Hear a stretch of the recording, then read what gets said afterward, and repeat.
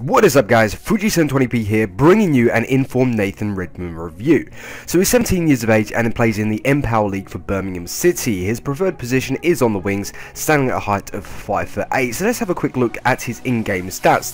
The four main areas in which he has been improved are his pace, agility, dribbling and passing. If you wish to pause the video then please do, but we're going to be moving on to talk about his pace. As soon as you get Redmond on the ball, you can feel that this guy has some crazy pace, even without pushing him to the limit. I lost count on a number of times I would just skip past my opponent's defence with ease. He reminds me a bit like a Bondahall with that high pace to slightly low ball control, but I shall cover that later on in the video. Now moving on to his shooting, if I were to show you clips of me just scoring with him, it wouldn't have actually been a sort of genuine review. Redmond is very much hit and miss, I found. Although he can score on occasions, most of the time you'd be through on goal and it would either go straight at the goalkeeper or just stupidly wide. His long shots are very inconsistent, I found, so I find get him in that box and the chances of scoring are on about 70% or so. Now let's talk about his passing. His short pass is up to scratch. He's a perfect player to be using the give and go tactic with. One thing that really did annoy me was his crossing. This isn't good when the guy's a winger and his job is to either cut inside and produce balls in the box. Every time I would cross, for some reason it would be a decent enough ball, but nothing would come of it. The main thing that I took from this were the passes were actually accurate and the crosses were so as well. So playing more and more games, it would eventually pay off. Now onto his dribbling. This has to be the standout ability that Nathan Redmond actually possesses. The slightly low but good ball control means he's extremely quick to cover the ground both with or without the ball. Ever so fun to use, and when you do have the ball at his feet you kind of start forgetting that he is only still a silver player.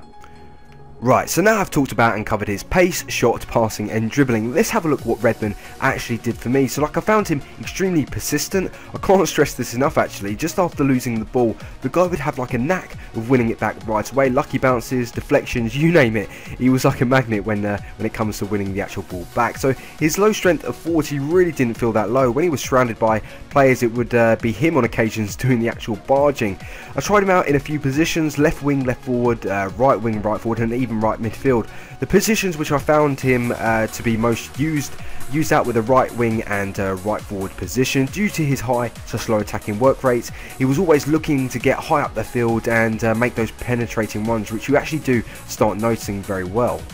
Right, let's have a look at some pros and cons. So starting with pros, he's extremely quick, good short pass, fantastic dribbling and makes those really good runs. So now on to the cons. His crossing is somewhat inconsistent at times, his ball control on occasion does let him down, and 100k for his price which he is currently going at is somewhat expensive. So if you're looking for a player to focus on running down that line and taking advantage of his dribbling by cutting inside and then laying it off rather than crossing, then I think he would actually be a perfect winger for you. If you're looking for someone to cutting and unleash consistent shots and great crossing, then he's not going to live up to your standards. So to sum this review up, I would reward Nathan Redmond a rating of 7.5 out of 10. So don't get me wrong guys, he's a nice little player to have, and if you can stretch to that 100k which is his current price now on the market, I think he's well worth trying out. So that's the end of the review guys. If you did find it beneficial, please don't forget to hit that like and subscribe button, as it really does help my channel out. And if you want to share the content, just brilliant, it really does help. So that's it from me guys, until tomorrow, take it easy. I've been your boy Fuji 720p, love ya, peace.